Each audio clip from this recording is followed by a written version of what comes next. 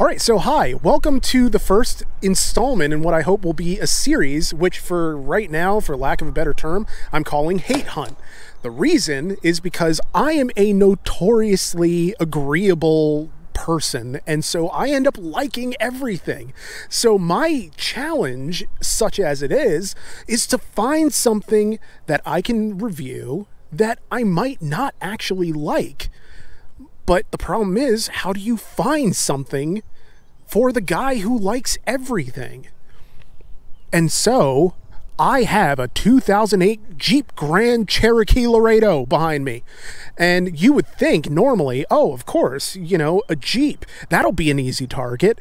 But me, I like the Jetta. I like all the typical, like, trucks we've done. I like SUVs. I like mom cars. I like all of the things. And you want to know why? It's because if it runs, it's great. It's great. And I understand that that makes me technically the worst automotive journalist of all time, as I have my award here that I won for automotive journalism. Ugh. Just ignore it, it's a humble brag. Yuck. All right, so we're going to go check out this car. Luckily, our wonderful volunteer Mike over here has offered us the use of this wonderful, well, you know, maybe not so wonderful, but wonderful in the fact that it exists and it's provably existent. It's right here. I can touch it. I'm not going to because there are acid marks from where battery acid ate through, you know, but those shouldn't still be live and active and dangerous in any way whatsoever, but I guess we're going to find out. So join me on this adventure as I try to find something that I actually might not like. The first thing I learned when driving the Jeep Grand Cherokee Laredo is just how limited my vocabulary is. Because I'm not sure I have the words to truly encapsulate a car that makes me feel the way I felt about myself growing up.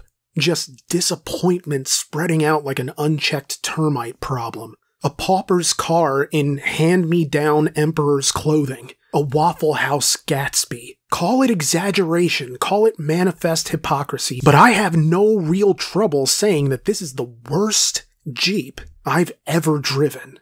But is it the worst Jeep ever made? Is the hate hunt already over after just one episode? Let's talk about perception.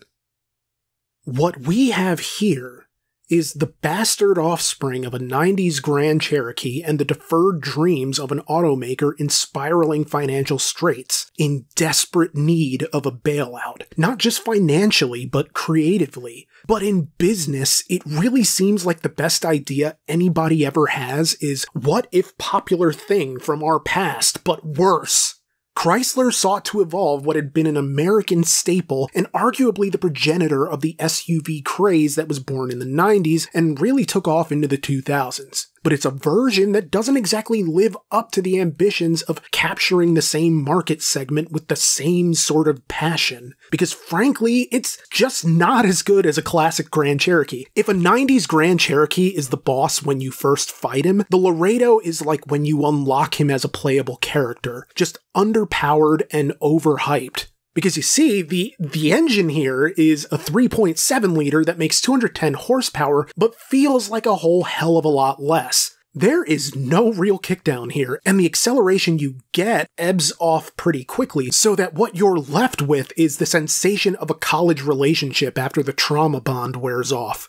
Okay, cool, this isn't the worst situation in the world, but also how did I get here and why am I staying? This is a car that doesn't like to roll, if that makes any sense. Oh, so it wants throttle input rather than, yes, like, you can't really coast. See, it does not coast. It wants you to keep it fed. That's about the best way I can describe it. Where that throttle problem really kind of comes in is when you're trying to merge on a highway and you're already going, and it kicks down, but there's really nothing there. The visibility all around, it's just the visibility up front, unfortunately. That's the problem. Gonna merge like a Mon Survivor. Here we go. Oh. That was all. Oh, yeah. You would expect a little more, I would think, considering that this is an unleaded car right now. There's not like a whole lot in it, and there's no real kick accelerant energy, really. It's making a lot of noise, and, you know, it's a whole lot of sound and fury signifying nothing. The way the throttle just kind of like, after you're done inputting, it just kind of like gives it a half second and just says, okay, I guess I'm done now. Yeah, it's like, it kind of disengages. It's like, it's like you ask your kid to clean the room and they pick up like one thing and then they're done. That's a really, really good comparison. Yeah. It's like, I don't wanna.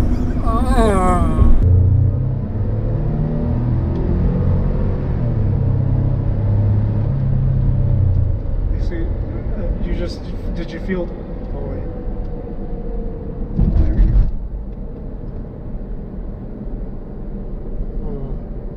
It's like I'm driving through oatmeal. It's like it's going, but it's kind of like sluggish. Yep. Like there's some unseen force holding it back. God, it's just so unfortunate, you know? I mean, yeah, it's a Jeep, but is it though? You see it online, but oftentimes the Laredo is hated for what it isn't. Because like, say, the Jeep Compass, people don't think of this as a real Jeep. Oh, it's not an off-roader. Oh, it's not a real 4x4. Oh, it's, you know, it's a V6 or it's the underpowered V8, whatever. But I don't know. It runs. It does that. I mean, on the one hand, it has similar gas mileage to the Hemi, but you don't get to brag about driving a Hemi. And it's kind of a 4x4 with four-wheel drive, but not really. It's the Quadra Drive 1, which is a system that sort of lacks the refinement of a more modern four-wheel drive because you're not getting things like low range mode. It's just a single-speed drive system. And sure, it's full-time and it favors the rear wheels with a 48-52 torque split, but no matter the road conditions you're facing, this ratio isn't really changing. The best it can do is switch power between left and right wheels as necessary through open diffs. It's not the end of the world, but I will say the lack of forward low means you probably shouldn't actually take this off-roading, especially when weather conditions aren't favorable. But then I suppose that's just common sense.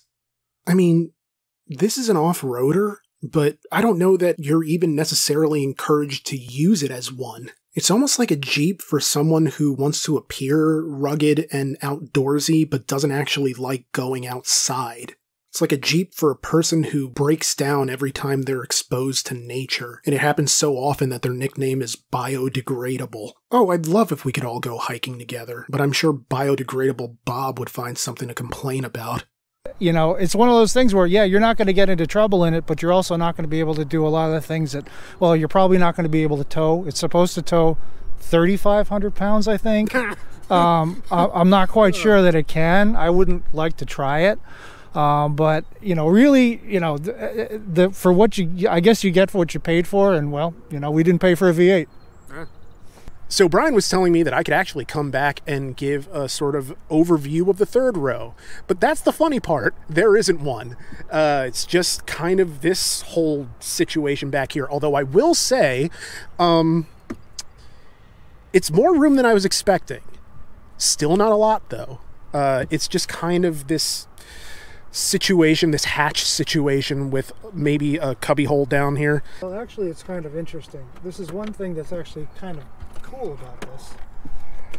If you have something where you want to put something dirty, you can actually flip this over and do that. Like, you know, for our kids, it was actually basically like cleats and stuff like that, or sports equipment. So it's kind of nice to have that so it doesn't necessarily roll around or, you know, screw up everything in the back. I mean, at this point in the vehicle's life, it doesn't really matter. Yeah. But back then, it was kind of important. Let's see. The trim level is the X, which I guess just stands for extra bullshit like heated seats. Oh, I think this was maybe part of the X package.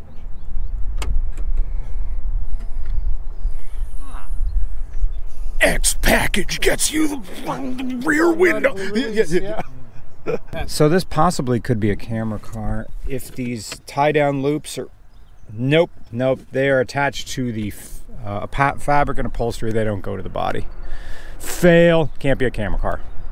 But all the features in the world have trouble making up for all the things that have gone wrong with this car. You mentioned a bit about swollen nuts. Yeah, it does suffer from swollen nuts. A lot of the Jeeps from this time period, from the factory, they came through with they were just regular. They were chrome effect lug nuts. They were basically caps on the top of regular lug nuts. And after time, heat up, cool down, heat up, cool down, they kind of tend to weld themselves to the studs. And it happened several times where basically you try and take a tire off or what have you, and the thing would either strip out the stud or it would actually just snap it off. And one time at least, we actually had to torch one off. So the evidence of that is actually on the one wheel as well. So right here. Yeah. So what else do we have? We've had locked up calipers. Some of the evidence of that is on one of the wheels as well.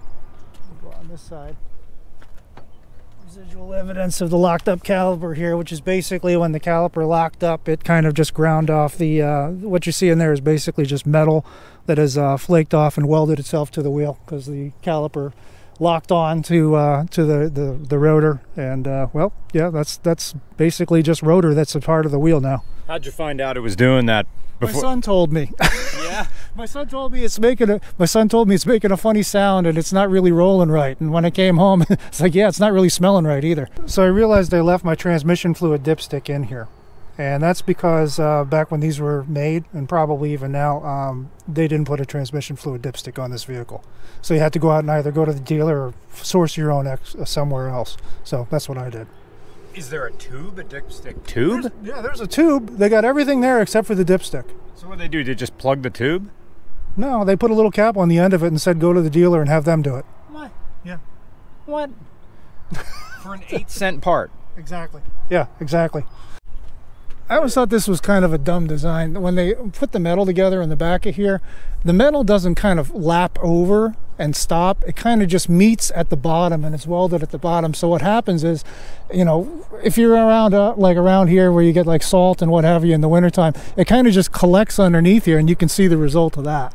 That's unavoidable. I usually try and keep the thing washed, or have kept the thing washed, but it's still ate it anyway. I mean, there's some stuff you can never see, and that's what happens when you don't see it. What you really need something like this for is, I guess, hauling capacity for hauling things, but also including people. Mm-hmm. But mainly is just snow and inclement weather. And, why am I pointing the GoPro out at the field? I don't know. Why am I doing anything? Maybe I just don't want it on my face. Wow, I'm really bad at this. Yeah, I think a lot of it has to do with just wanting to sort of be in a middle ground between having an SUV but having options of sort of being able to go other places and not feel limited, of course, but then with the lack of 4Low, don't get yourself into too hairy a situation. Exactly. I remember there was a car we were reviewing once, way in the early days of RCR, where snow was blanketing the ground and there was a small incline to get up a hill and the car got stuck. So, Mike, you were telling us about how this has very bad front visibility owing to some blind spot issues. Yeah, I mean, one of the things that we noticed from driving it, my wife noticed it first, and then when my son started to drive it, he noticed it, and I sure did too. It has deceivingly awkward front vision. I think it has to do with the fact that this A-pillar kind of comes down, and from the driver's standpoint, the A-pillar is rather thick up here, and you combine it with the mirror down here, and it actually forms a pretty good block here that is completely out of your view when you're driving.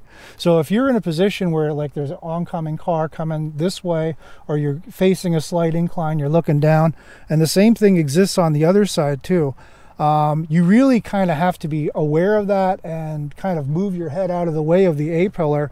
Otherwise you could really get yourself into a bad situation quick. And I know everyone in our family that has driven this vehicle has found themselves in exactly that situation. Matter of fact, I drove it yesterday, and in our town there's a three-way intersection, and the one kind of just comes off to the left.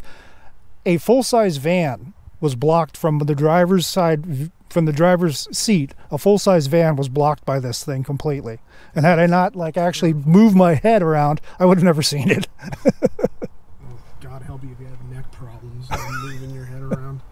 I had a mechanic once who had some sort of neck fusion, so he has to turn his whole body to look around. He'd be screwed in this thing.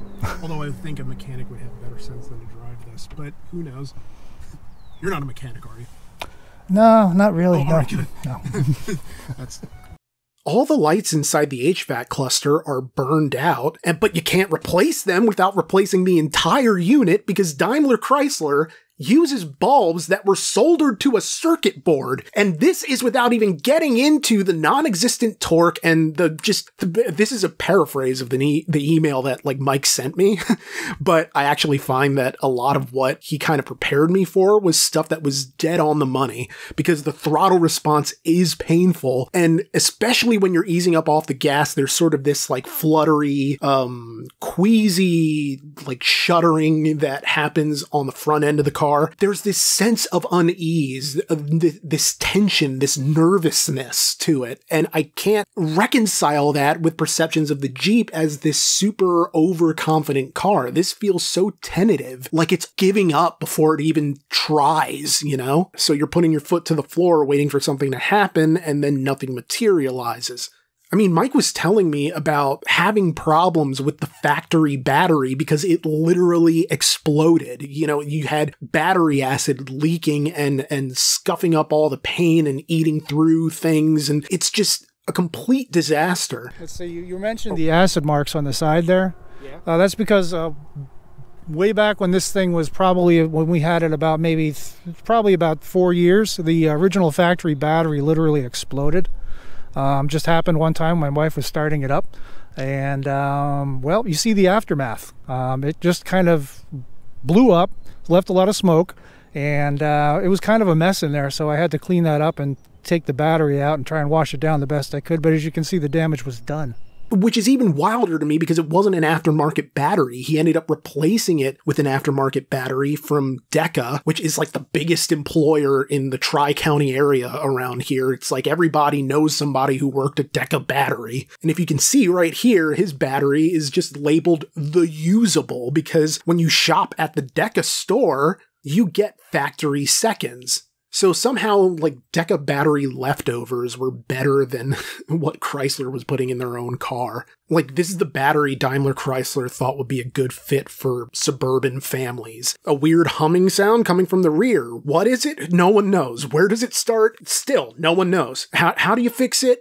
Wild guess, but I'm going to assume no one knows. Really, I can't see how they expected this to appeal to anybody, much less the mom crowd. It does not care about her needs at all. This has all the energy of a husband asking how her day went and then thinking that's all he had to do as he drowns out the talk about the party they threw for Gina from HR to celebrate her divorce being finalized.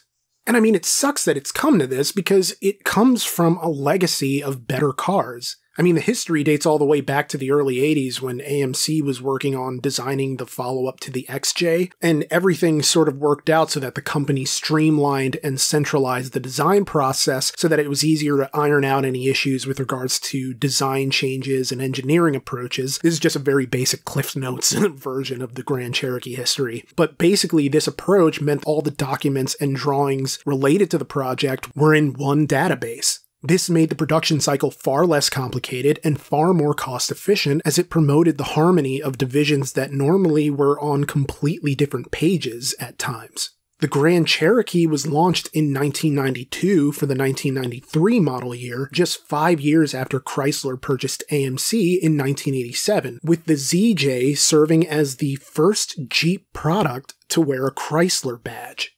And it would go on to become one of the most iconic vehicles of the 90s. So what went wrong? Well, it kind of feels like the entire design philosophy behind Jeeps was about cutting costs, so that everything just sort of feels cheap. This Laredo has plastics that just feel awful. This is like a playground at the school that just had its budget cut. Well, I mean, the one thing you're going to see, and I guess it's pretty standard for Mopar products of this area, but it's a sea of hard plastics. And when I mean, like, hard, everything's hard. There isn't a soft touch surface in this vehicle anywhere. I mean, that's about the amount of cush that you get on the actual door panel for where your elbows hit. you're already on this, and you can see how far that pushes in. I mean, there's like zero tolerance for anything. I mean, it's basically just a sea of beige plastic. That's it. The textures don't really match. The brake handle, I love how like basically the entire brake handle is one giant piece of plastic that they tried to separate with lines and different textures, but it's really just one simple piece of plastic. I mean, you know, it works, it does its job. I mean, I guess that's the whole point of it. You know, it doesn't have to be pretty if it does its job, which it does. You'll notice that there's like a spot here that looks like a handy grab bag area, but really what this is in like higher option Jeeps, this is where you would go into, they have the switches here for going into like your 4 low basically. As you can see, that's not here because this thing is in basically 4-wheel drive all the time. It's the base level package for that, does not have 4 low. So I mean, it is a 4-wheel drive vehicle, I guess. And for an ostensible family car, the back seats and legroom are Mustang and Chevy Spark levels of bad. All right, so as Mike was telling me, this has an absolutely catastrophic lack of legroom in the back for what is nominally an SUV. It's sort of a different sort of way of getting to the family style car without actually having to buy a family car. But the problem is that you can't really fit your legs. You don't have a lot of room back here. This has all the thigh support of like a pair of Levi's. I've rarely, since my Mustang, kind of been in a car that had this amount or this relative lack of sort of movement. I'm a pretty short guy. I'm like 5'7" and a half. And my knees are like all the way up here. I mean, granted, it's not the worst in the world. Maybe that's just me being super charitable. And of course, you can always have the driver move the seat up, but... But one fair point is that the seat's not all the way back yet. Oh, there it actually is now. Oh, all right. So, I mean, find the negative, Nick. Find the negative. But even then, like, this isn't like the worst. No, this is not great room back here. And the minute you become any older than like maybe 12, this would become kind of cramped. But I feel like I'm coming at it from the standpoint of a guy who grew up in relatively small cars, who spent the last 7 years driving a relatively like small car. And yeah, I don't hate this back seat necessarily, even as I understand and recognize that this isn't ideal. Everything that's happening here is not ideal. And I'm not talking about my crotch. I'm just, well, although that is less than ideal, but this is just all sort of, you know, whatever. It's whatever. And depending on trim, the original MSRP could climb as high as $40,000 or more. 40 large for this. This is a car for people who see 60% off and think they're getting a deal, forgetting they're at Crate and Barrel, and 60% off a Fortune is still a fucking fortune. Nobody needs to pay upwards of $4 grand for a modular 3-piece sofa and some stainless steel burger presses. And look, this wouldn't be such a huge deal breaker if the performance were great. But honestly, it's sluggish. I talked about it a bit earlier, but it really is shocking how sluggish this is. I put my foot to the floor and got a whole lot of nothing, just great big handfuls of bupkis. So if you just need a car, irrespective of whether or not you need it to do anything impressive or heavy duty, then this should be fine.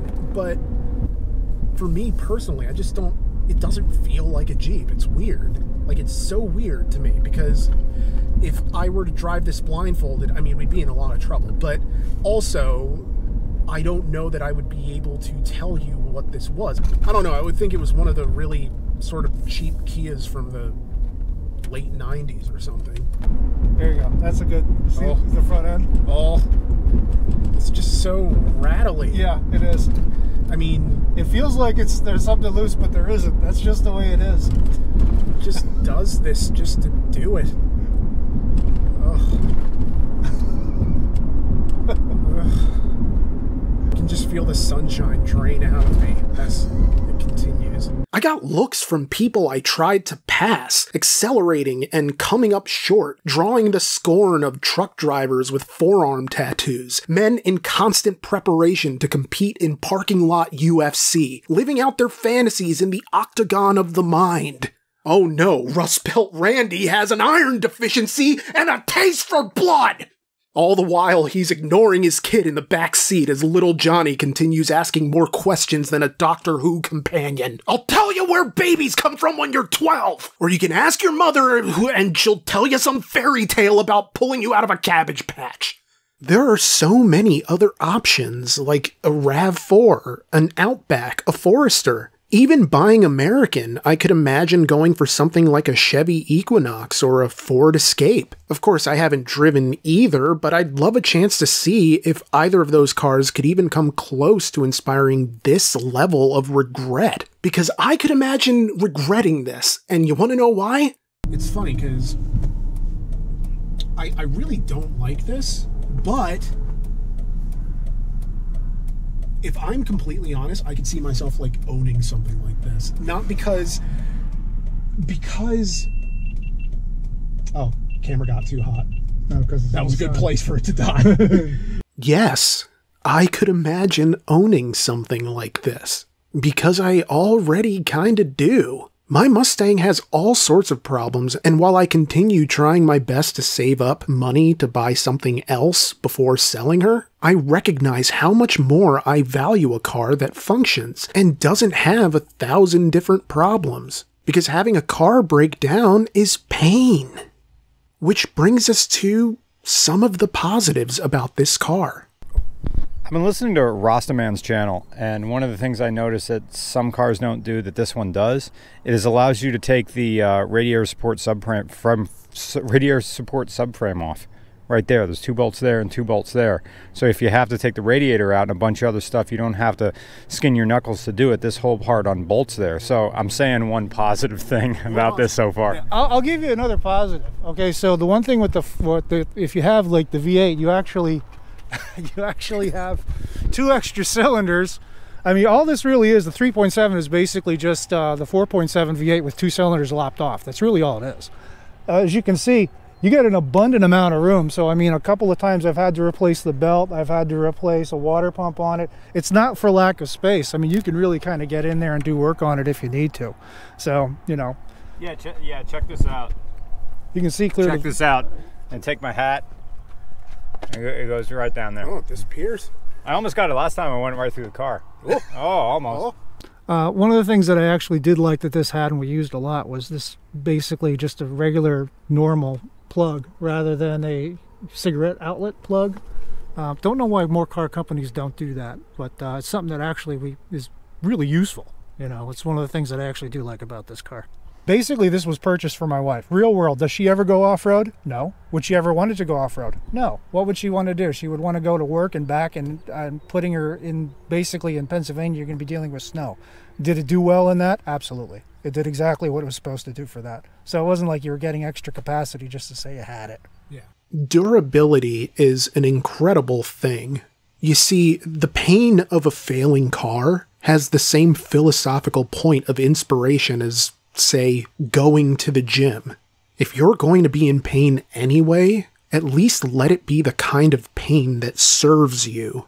If you're going to drive a crappy car, at least let it be the kind of crappy car you can depend on. And in this sense, despite being the worst Jeep I've ever driven, it's been pretty impressive what Mike has been able to achieve with this thing. Despite leaking batteries and swollen nuts, this is currently sitting around 225,000 miles, still running the original engine and 5-speed automatic transmission. This, despite 2008 models being renowned for transmission issues appearing at around the 100,000 mile mark or just below. Mike says the only real maintenance to keep it running is changing the oil as necessary. And even then, Mike himself reports that this doesn't even burn a full quart between oil changes. But even if it did, it's a Dixie plate at a cookout. It's eminently disposable, so you can drive the hell out of this car without feeling guilty, because it's a Laredo. Who cares? It has as much of a future as crypto. And despite a lot of Jeep enthusiasts refusing to truly recognize it as a Jeep, it is, for better or worse, a Jeep. And that has significance because it grants entry into a sort of benign social circle of people who have Jeeps in common. Maybe you won't make any lifelong friends off of owning a Laredo, but I've seen worse at car shows if I'm honest. And I know what it's like to feel like your car is your ticket into conversations, especially being an introvert, where being lonely is often at odds with the desire to do anything about it. That's why cars can be such valuable tools for socializing, because the people come to you and prompt every conversation. Being a car enthusiast is the path of least resistance when it comes to making friends as an adult in the real world. And this would be true of any model of car that commands a certain reaction from like-minded owners. Say what you will about how inconspicuous this car looks, but I feel like you're more likely to be able to commiserate over a Jeep than you are over something like a Hyundai or some random Kia or Cadillac. Your life is good. Things are good. And when you own a Jeep Grand Cherokee Laredo, the implication is that you don't really need that much out of your car. And maybe you'll spring for something fancy one of these days, but right now there's a better chance of Chick-fil-A opening on a Sunday. I envy the Laredo owner. The noble spirit awash in the low stress of Sunday domesticity, freed from the daily humiliation of living and released into the comforting arms of mechanic bills that don't exist. I can see value in this, even while recognizing that this is frankly just terrible. So I guess that sort of brings it back around to the question at the start of the video. Do I hate this car? Is Hate Hunt over after just one installment? Well, no. I don't like the car, but I don't hate it either, because it runs. It's not a bad car, it's just not much of one.